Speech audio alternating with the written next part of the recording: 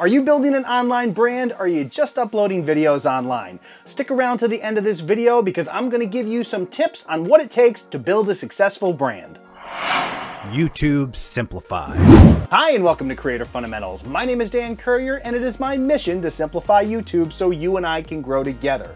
A lot of people, when they start out on YouTube, they're simply uploading videos. Maybe they come up with an idea, they want to show their creativity a little bit, and they just basically make videos about whatever pops into their head. Now that's great, and that's a great opportunity for you to learn some skills and figure out how to edit videos and get them uploaded and figure out that whole part of the workflow. But in order to be successful online, for people to recognize you and your content, it's important to focus on building a brand. So how do you go about building a brand online? Well, first it's important to realize that everything that makes up your content and your presence online is part of your brand. That includes what your YouTube channel looks like, your channel art, your thumbnails, how you appear on camera, how consistent you are in that appearance, and also what you say, how you say it. All of those things go towards building your brand. Visuals are an important part of that brand, especially on YouTube. When somebody comes to your YouTube channel, they immediately get a sense of what type of creator you are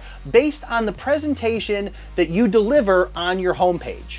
If somebody comes to visit your channel and your channel art is just some random picture, you have a cartoon for your icon, and your thumbnails are all over the place, or they're simply random screenshots, you're not doing a lot to deliver the message to them that you know what you're doing, you're focused on what you're doing, and they can expect future quality content from you. But if you get that channel art and those thumbnails and that icon all working together to deliver a singular message that says, hey, this is who I am, this is what I'm about, and this is why you should care. Now I want to stop you right there. One of the biggest things that I see people do is head over to Fiverr to get a quote-unquote professional channel art or thumbnails, but I'll tell you what, a lot of the stuff that comes out of Fiverr is not what I would consider professional, or if you want to call it professional, it's not optimized for YouTube by any stretch of the imagination. And you probably know the ones I'm talking about. They have the really cool background, and maybe they have your Instagram logo on there and your Twitter icon, and they put your handles up there and it looks really cool, but that's not what you want to do here on YouTube. When you're just starting out, it's really important to keep people focused on YouTube, and you want channel art and other branding elements on your YouTube channel to do just that. Now, you don't have to become a branding expert overnight. The most important thing that you can do to get your branding going in the right direction is to sit down with a notebook and a pen or pencil or on your keyboard and write 1 to 2 sentences that explains exactly what type of content you're making on YouTube. Now, if either one of those sentences ends with much more or end more and other things, then you're not focused enough to build a brand here on the platform. Now, if you just want to make content all over the place, that's fine, that's cool, you can certainly do that. But when you're trying to grow a brand that people know just by name or by sight, that's really going to help you in a lot of different ways, and certainly it's going to help you make money in other ways beyond just ad revenue here on the platform. But if you are trying to grow on the platform, you are trying to make yourself known to other people that are going to open the doors to you for opportunities, like I said, to make additional revenue through brand deals and other outside streams, then branding is definitely the way to go. So we're not all experts when we start. The important thing is, after you've taken that piece of paper and you've written down those 2 sentences, think about how you can communicate that message right on your homepage here on YouTube. It can be as simple as choosing a color, a font, and a message. If you pick blue, for example, make your background and your channel art blue, make the border on your thumbnails blue, have a blue background behind your icon. If you're somebody that appears in your videos, get your face up there on your channel art and your icon on your thumbnails. All of those things are going to work together to identify your brand and help people become familiar with you and the stuff that you're creating here on YouTube. Now, I know a lot of people like to go out there and look at the really popular or the really successful YouTubers and go, hey, they're successful, I'm gonna do what they do. But if you've ever looked at like PewDiePie's channel art, that's not the way you wanna go when you're just starting out. PewDiePie could pretty much put up anything he wanted as his channel art, and he would still be one of the biggest YouTubers that has ever graced the platform. Your job, your focus on getting your branding in check and starting to move in that direction towards solid branding is communication. You want to communicate to a new viewer who knows nothing about you as much information in the shortest amount of time as possible, and you're going to do that through the image that you present on your homepage on your YouTube channel.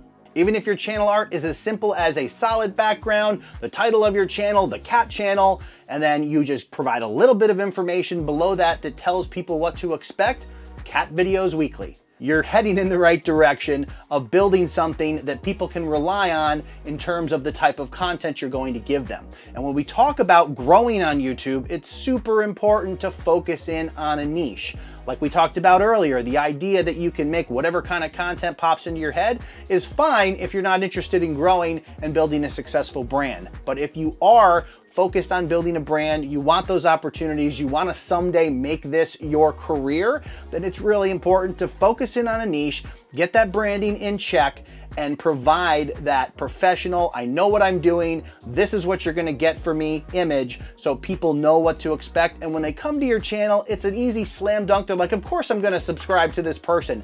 This is the daily cat video or the weekly cat video channel, and that's what I'm looking for. Now, your branding does extend into your content, the way you present yourself, the way you speak, maybe some of the phrases that you say, the way you introduce your videos, how you exit your videos, all of those things go into branding. There's a lot of opportunity there to kind of try things, see what works, see what feels natural for your personality, work through them, experiment, see what you like. On my channel, I've gone through a bunch of different iterations, but all of those things help to make your brand. On my videos and every single video you've ever seen me in here on YouTube, well, maybe 95% of them, you'll always see me in a hat because that's just how I roll. But if I suddenly showed up one day with no hat, in a tank top, sitting in the back of a pickup truck drinking a beer, it would be slightly different than the brand that you've come to know here on Creator Fundamentals if you've ever seen my videos. Now, there are certainly times when I'd prefer to be sitting in the back of a pickup truck drinking a beer, but when I'm here on YouTube, focused on making content that can help you simplify YouTube, there is a certain image that I try to portray to share with you that I know what I'm talking about, that I do have experience in this content, and that I have been successful in the past. So if you are committed to building a brand, don't run out and head over to Fiverr and start paying people to make you professional stuff. Sit down with that pad and paper, write out exactly what you're gonna make content on, and don't deviate from that. Don't throw in random videos from your kids, or you went to a graduation party, or hey, I was taking a walk and I filmed this duck. All those things need to be pushed out. If you really need to do those, you can create another channel to do those. But when you're focused on building a brand, you want everything to be on topic, in niche, and focused on delivering whatever value you've communicated to your subscribers that they can find on your channel.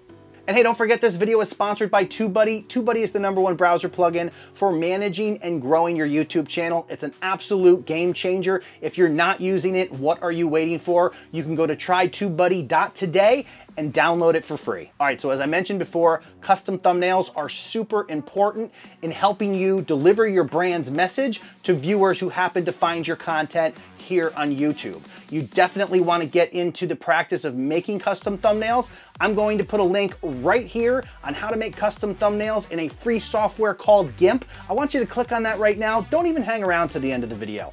That's all the time we have for today. If you're still here, even though I told you to go, I'm gonna put that same video on the end screen, so definitely check it out and start making your custom thumbnails and try something like GIMP to really take that to the next level. What are you still doing here? Get over there, watch that video.